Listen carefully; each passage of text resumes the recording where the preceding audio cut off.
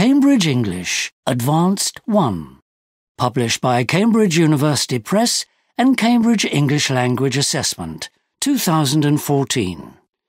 This recording is copyright. CD 1. This is the Cambridge English Advanced, Test 1. I'm going to give you the instructions for this test. I'll introduce each part of the test and give you time to look at the questions. At the start of each piece, you'll hear this sound. You'll hear each piece twice. Remember, while you're listening, write your answers on the question paper. You'll have 5 minutes at the end of the test to copy your answers onto the separate answer sheet. There'll now be a pause. Please ask any questions now because you must not speak during the test.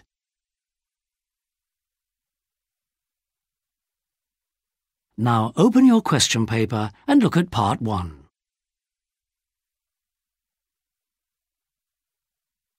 You'll hear 3 different extracts.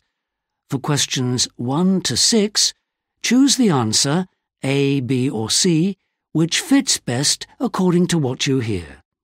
There are 2 questions for each extract. Extract 1. You hear 2 friends talking about a new office building. Now look at questions 1 and 2.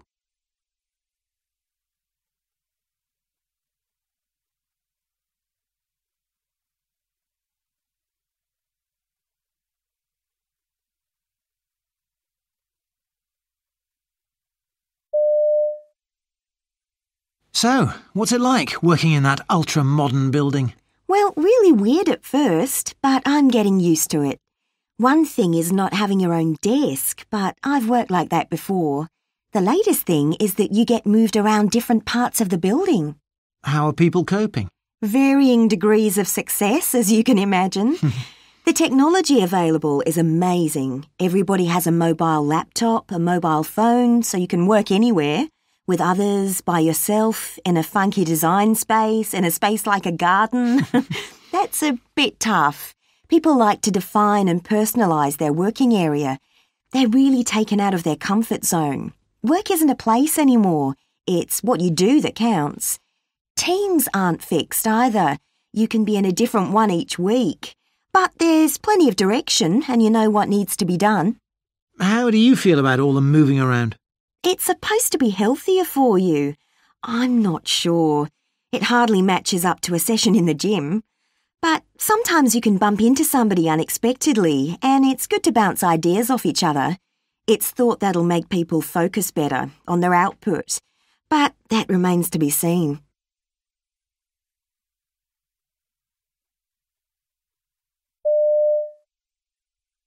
So, what's it like working in that ultra-modern building? Well, really weird at first, but I'm getting used to it. One thing is not having your own desk, but I've worked like that before. The latest thing is that you get moved around different parts of the building. How are people coping? Varying degrees of success, as you can imagine. The technology available is amazing. Everybody has a mobile laptop, a mobile phone, so you can work anywhere. With others, by yourself, in a funky design space, in a space like a garden. That's a bit tough. People like to define and personalise their working area. They're really taken out of their comfort zone. Work isn't a place anymore. It's what you do that counts. Teams aren't fixed either. You can be in a different one each week. But there's plenty of direction and you know what needs to be done. How do you feel about all the moving around? It's supposed to be healthier for you. I'm not sure. It hardly matches up to a session in the gym. But sometimes you can bump into somebody unexpectedly, and it's good to bounce ideas off each other. It's thought that'll make people focus better on their output. But that remains to be seen. Extract 2. You hear 2 friends discussing business travel. Now look at questions 3 and 4.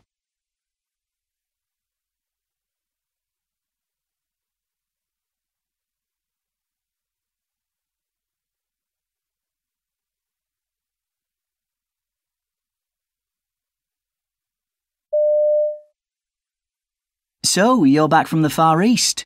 Do you reckon the company will be cutting back on trips like that? Well, you'd hope they'd make more use of digital communication. Things like video. But honestly, there's often no real alternative to face-to-face meetings. In certain circumstances, anyway. I suppose it all comes down to being sure to book with the companies whose planes use biofuel.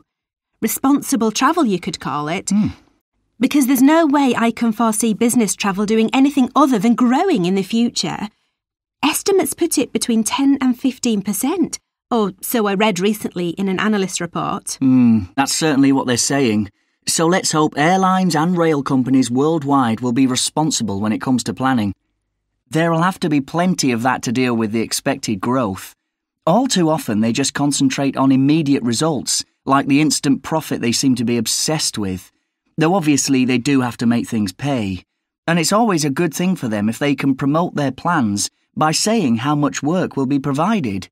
Above all, though, what's needed is a strategy to cope with what future trends are likely to throw up. You're right there.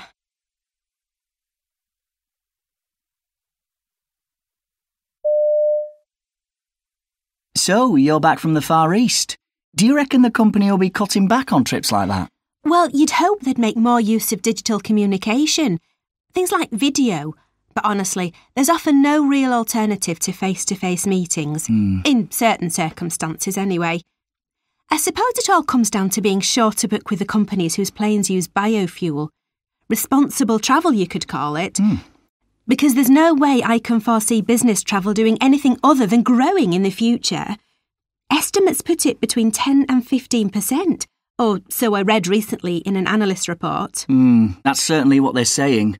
So let's hope airlines and rail companies worldwide will be responsible when it comes to planning. There'll have to be plenty of that to deal with the expected growth. All too often they just concentrate on immediate results, like the instant profit they seem to be obsessed with. Though obviously they do have to make things pay.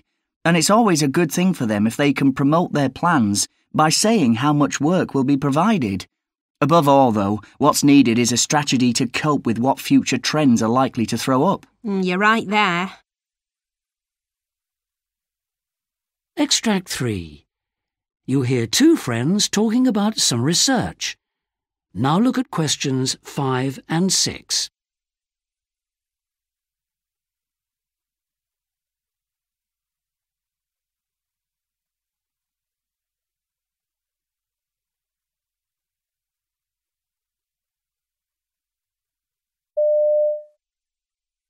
I saw a fascinating programme last night about research into human self-interest. What's to research? Selfishness is just not giving others a second thought, surely. No, there were experiments. They showed that when you give people a financial windfall, they're happier if you insist they spend it on themselves. Who wouldn't be? You're missing the point. So, what did the research consist of exactly? Well, they gave two groups of people a sum of cash. One group could choose between keeping it or giving it to charity. The other group had to spend it on themselves. And the second group, virtually forced to be self-interested, turned out to be the happiest. Those that voluntarily kept cash were less happy, presumably because of the undertow of guilt of having made that choice. I'm glad I didn't have to. Not easy. One thing I took from the programme was how it's a good idea to pre-commit to any activities that are self-interested. So, make plans to see friends that are hard to break. Buy cinema tickets for next weekend now. You see, apparently the less freedom you have to back out, the more fun you'll have when the time comes. Because doing something for others instead won't feel like an option. That's an interesting angle.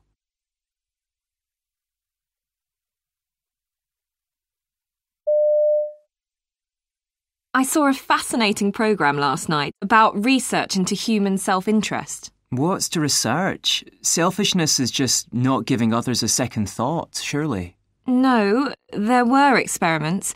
They showed that when you give people a financial windfall, they're happier if you insist they spend it on themselves. Who wouldn't be? You're missing the point.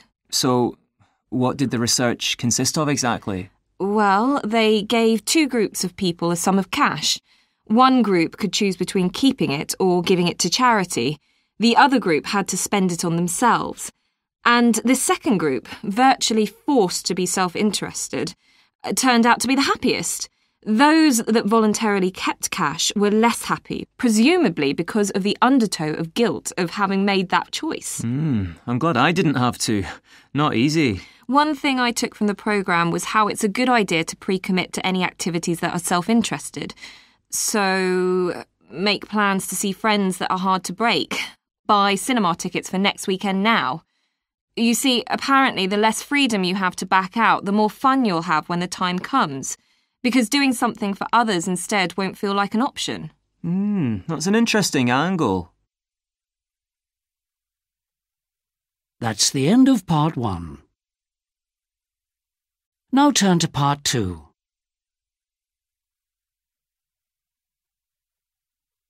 You will hear a man called Stephen Kane giving a presentation about research into a cargo of children's bath toys which were lost at sea. For questions 7 to 14, complete the sentences with a word or short phrase. You now have 45 seconds to look at part 2.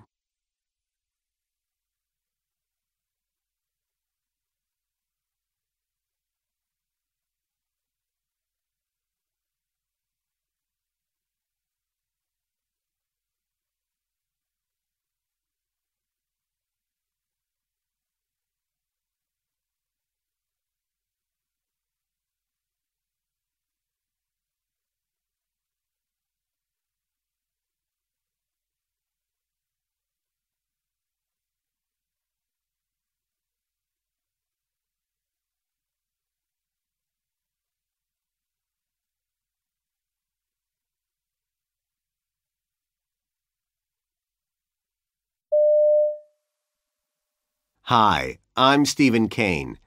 I want to tell you about my research into a cargo of children's bath toys lost at sea, which turned up in some unexpected places. About 20 years ago, an American company ordered 30,000 plastic bath toys from a Chinese manufacturer, packed in sets of 4, a green frog, a red beaver, a classic yellow duck, and a rather uncharacteristically blue turtle. These were dispatched by sea. But en route, a storm washed the cargo overboard, and somehow the container split open, releasing the bath toys to float away on the waves. So, how did I get involved? I'm a college lecturer, but not teaching anything like economics or even geography. Media studies is my field. I set my students a vacation project, and one guy based his on a TV program about these bath toys. It made fascinating reading. Ever since, I've been trying to trace them, temporarily giving up my academic career to travel the world in the process. Every year since the accident, bath toys have turned up as far as Hawaii and Northern Europe, but first appeared on the coast of Alaska, where I began my search. There I met people whose hobby is beachcombing. They had hordes of bath toys to show me, along with sneakers, part of another lost cargo, as well as the regular flotsam and jetsam discarded by the currents.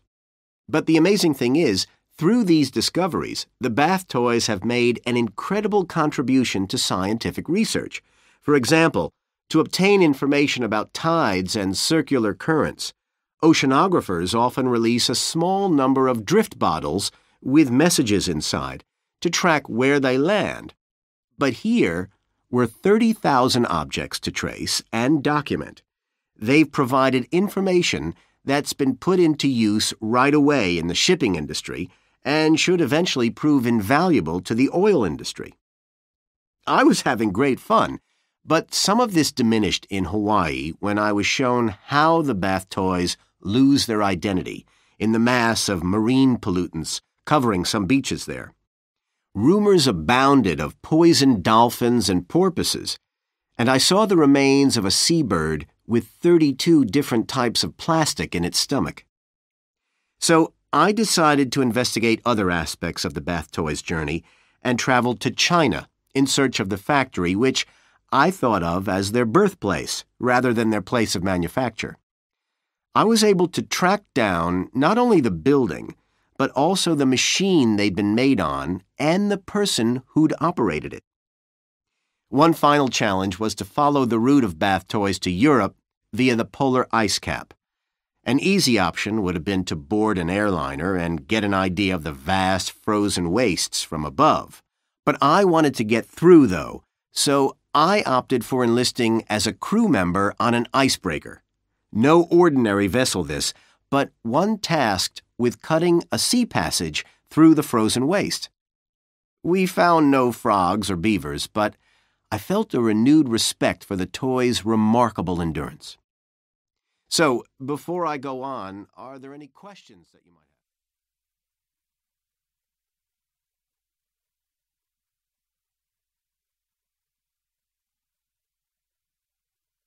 have? Now you'll hear part 2 again. Hi, I'm Stephen Kane. I want to tell you about my research into a cargo of children's bath toys lost at sea, which turned up in some unexpected places. About 20 years ago, an American company ordered 30,000 plastic bath toys from a Chinese manufacturer, packed in sets of 4, a green frog, a red beaver, a classic yellow duck, and a rather uncharacteristically blue turtle. These were dispatched by sea. But en route, a storm washed the cargo overboard, and somehow the container split open, releasing the bath toys to float away on the waves. So, how did I get involved? I'm a college lecturer, but not teaching anything like economics or even geography. Media studies is my field. I sent my students a vacation project, and one guy based his on a TV program about these bath toys. It made fascinating reading. Ever since, I've been trying to trace them, temporarily giving up my academic career to travel the world in the process. Every year since the accident, bath toys have turned up as far as Hawaii and Northern Europe, but first appeared on the coast of Alaska, where I began my search. There I met people whose hobby is beachcombing.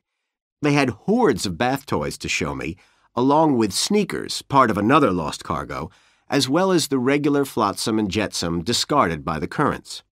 But the amazing thing is, through these discoveries, the bath toys have made an incredible contribution to scientific research. For example, to obtain information about tides and circular currents, oceanographers often release a small number of drift bottles with messages inside to track where they land. But here were 30,000 objects to trace and document. They've provided information that's been put into use right away in the shipping industry and should eventually prove invaluable to the oil industry. I was having great fun, but some of this diminished in Hawaii when I was shown how the bath toys lose their identity in the mass of marine pollutants covering some beaches there. Rumors abounded of poisoned dolphins and porpoises, and I saw the remains of a seabird with 32 different types of plastic in its stomach. So I decided to investigate other aspects of the bath toys journey and traveled to China in search of the factory, which I thought of as their birthplace rather than their place of manufacture.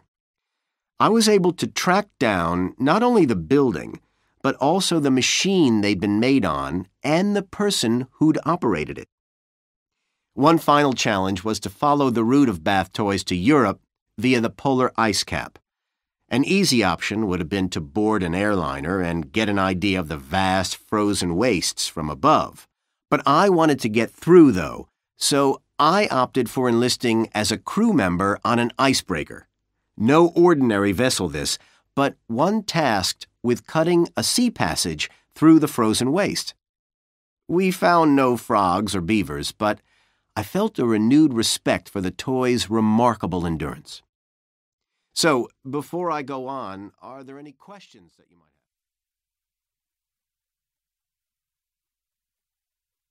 have? That's the end of part 2. Now turn to part 3.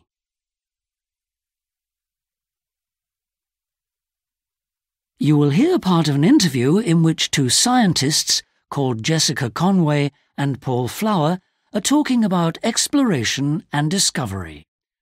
For questions 15 to 20, choose the answer A, B, C or D, which fits best according to what you hear. You now have 70 seconds to look at part 3.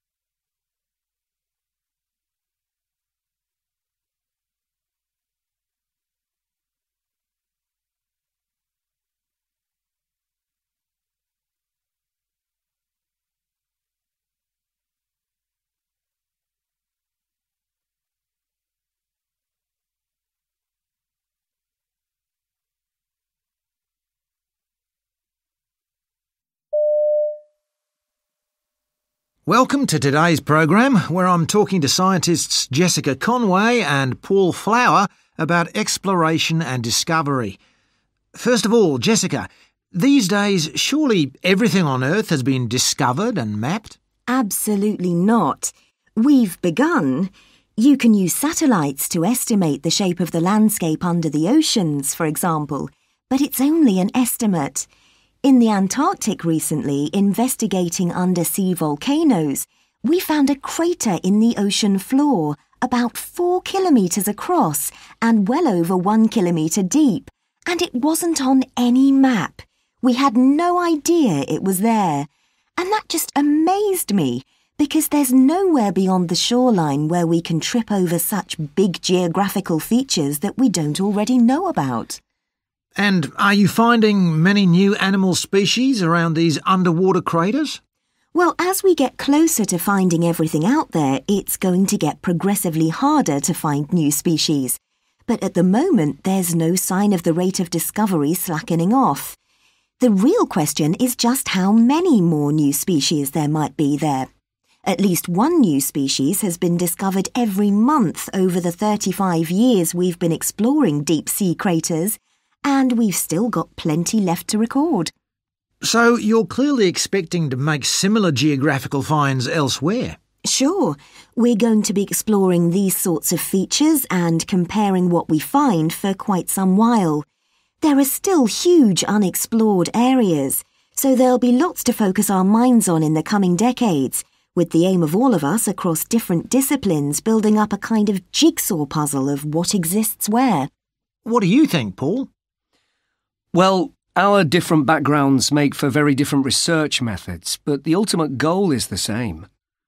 For example, recent work on glaciers by a US researcher has helped me re-evaluate my own data on climate change. In this business, the figures can alter from day to day, and you have to keep on top of it. Now, Paul, you've actually walked where no one's ever walked before. What's that like? Yes, every year I go to Greenland, climb new mountains and travel on previously untouched ice caps. There are literally hundreds of these. There's a sense of freedom. I think that's what I get.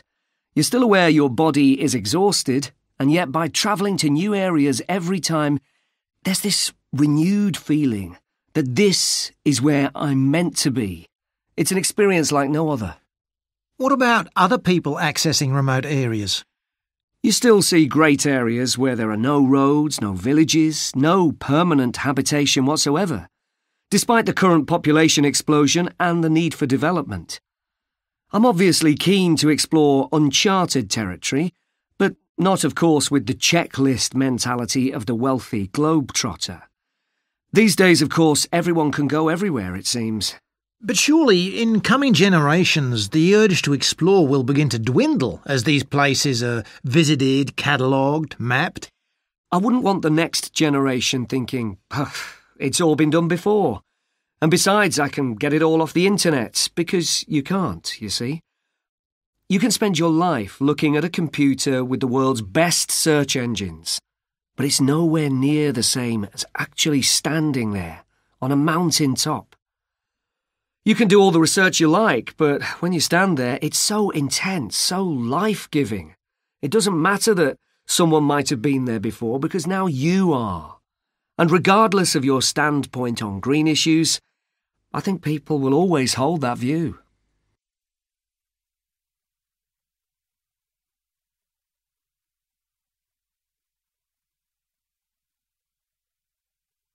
Now you'll hear part 3 again.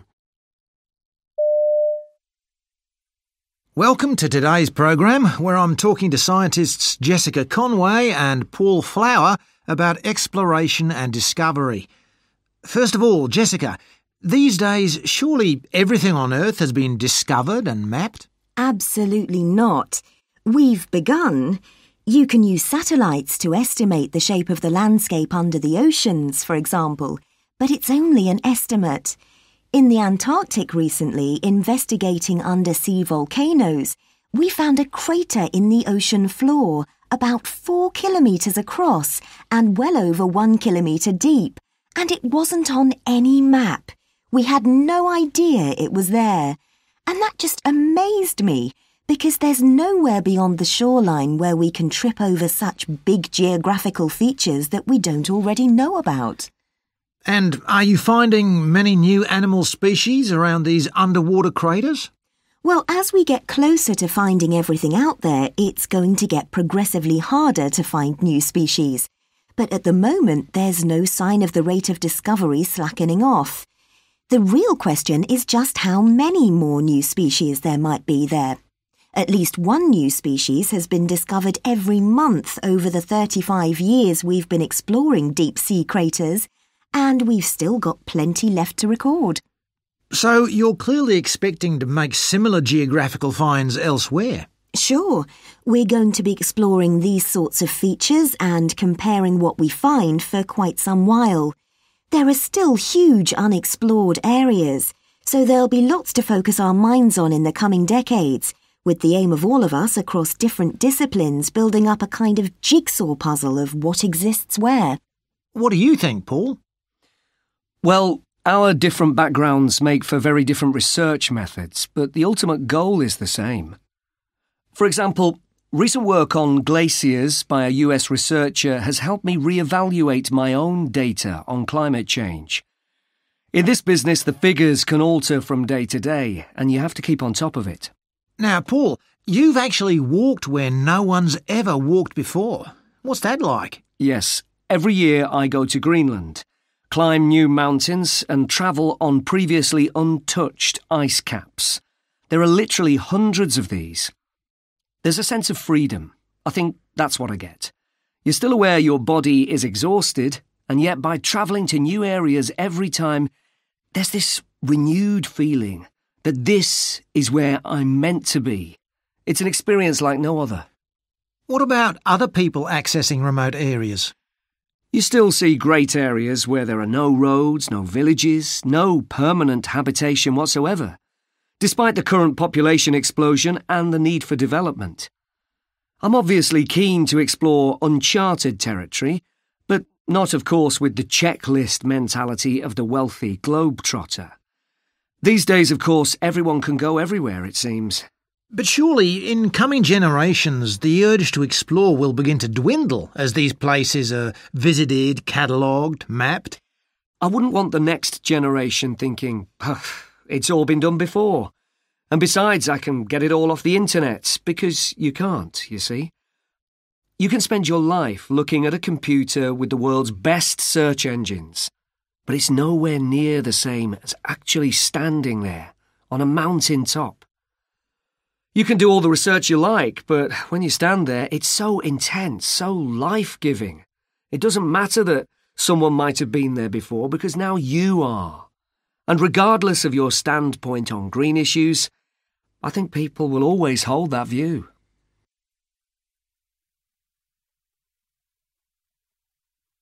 That's the end of part 3. Now turn to Part 4.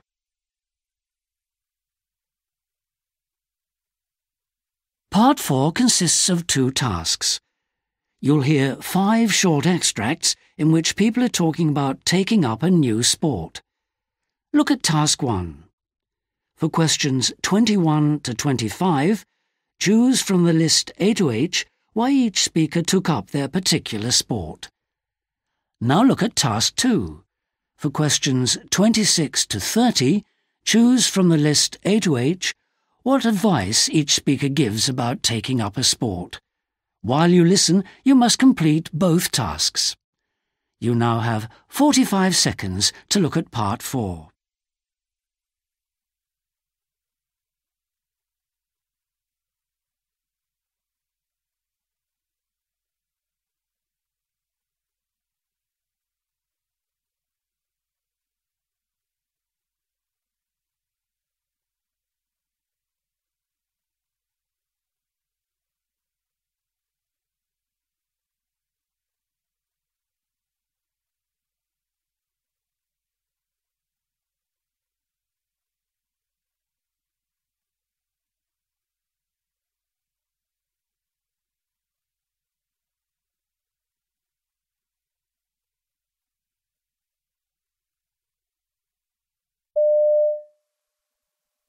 Speaker 1.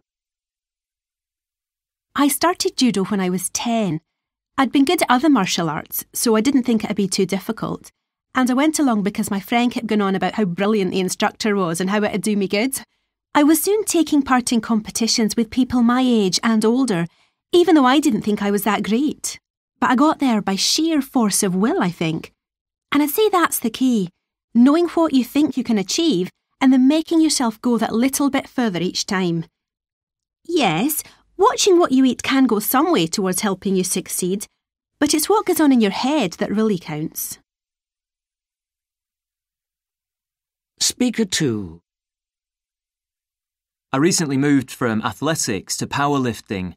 It happened quite by chance. One day in the gym, out of curiosity, I set myself the task of finding out the maximum weight I could lift. It wasn't that much actually, but still enough to get me hooked. Although I'm still quite new to the sport, I'm keeping up pretty well, and I'm hoping to go to the USA soon to do a course with the coach that's over there who's got a great reputation. That's essential, I think, to have someone on board who knows their stuff when it comes to training. That'll take you a long way down the road to success, especially as your fitness improves. Speaker 3. I picked up karate a few years ago, my prime motivation being to take part in the fighting bit, I think. You're pitting yourself against another person, and you've got to win. I've probably got an addictive personality where training's concerned, but with any contests I take part in, I tend to do really well as a result. It's a good feeling knowing that kids follow your example. I'd say it's a rewarding thing to fix your sights on. Obviously, if you're not very good, that isn't going to happen, but if you can dish it out in this sport, your standing really goes up, and that's a good place to be. Speaker 4. Doing any sport brings huge rewards, and among them is the opportunity to make all kinds of friends once you get to a certain level. And for anyone wishing to take up my sport, wheelchair racing, I'd stress the need to have total, unquestioning faith in your own ability, because without that, you're going absolutely nowhere. It certainly got me a long way, because my international competitions have literally taken me all over the place, and I'm really grateful for what the sport has given me in that respect. And that's what I went into it for, after all. Speaker 5. I wasn't that keen to play badminton when my friends suggested it, but in the end it was a case of anything to keep them quiet. Anyway, to my utter astonishment, I turned out to be a natural at it, even beating off 1 or 2 who'd been competing for years. So that persuaded me, and I've been thrashing the shuttlecock across the net ever since. I can get very into it though at times, and I have to be careful so that I make space for other things. My coach always tells me to maintain a sense of proportion, and I'm with him on that. After all, what's the point if it's not fun?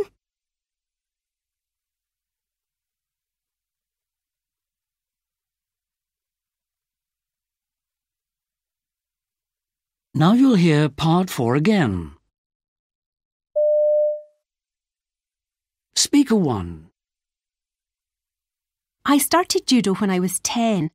I'd been good at other martial arts, so I didn't think it'd be too difficult. And I went along because my friend kept going on about how brilliant the instructor was and how it'd do me good. I was soon taking part in competitions with people my age and older, even though I didn't think I was that great. But I got there by sheer force of will, I think. And I'd say that's the key, knowing what you think you can achieve and then making yourself go that little bit further each time. Yes, watching what you eat can go some way towards helping you succeed, but it's what goes on in your head that really counts. Speaker 2. I recently moved from athletics to powerlifting. It happened quite by chance. One day in the gym, out of curiosity, I set myself the task of finding out the maximum weight I could lift. It wasn't that much actually, but still enough to get me hooked. Although I'm still quite new to the sport, I'm keeping up pretty well, and I'm hoping to go to the USA soon to do a course with the coach that's over there who's got a great reputation. That's essential, I think, to have someone on board who knows their stuff when it comes to training. That'll take you a long way down the road to success, especially as your fitness improves. Speaker 3.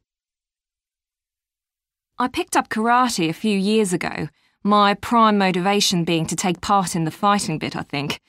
You're pitting yourself against another person, and you've got to win. I've probably got an addictive personality where training's concerned, but with any contests I take part in, I tend to do really well as a result. It's a good feeling knowing that kids follow your example. I'd say it's a rewarding thing to fix your sights on.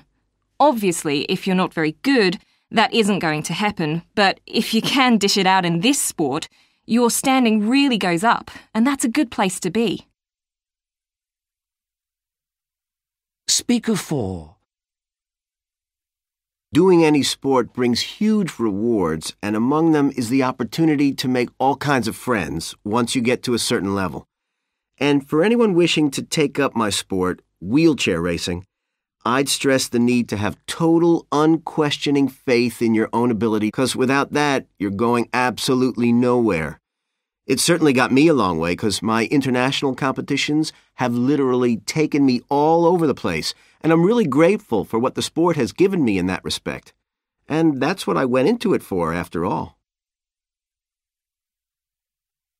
Speaker 5. I wasn't that keen to play badminton when my friends suggested it, but in the end it was a case of anything to keep them quiet. Anyway, to my utter astonishment, I turned out to be a natural at it, even beating off one or two who'd been competing for years. So that persuaded me, and I've been thrashing the shuttlecock across the net ever since. I can get very into it though at times, and I have to be careful so that I make space for other things. My coach always tells me to maintain a sense of proportion, and I'm with him on that. After all, what's the point if it's not fun?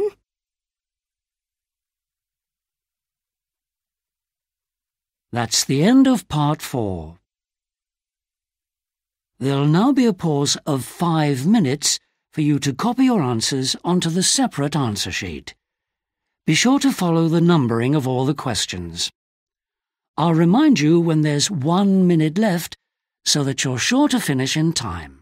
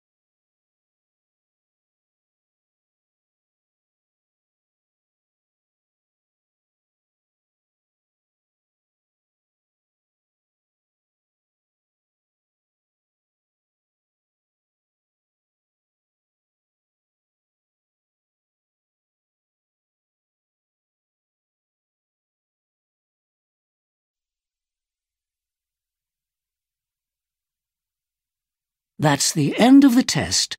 Please stop now. Your supervisor will now collect all the question papers and answer sheets.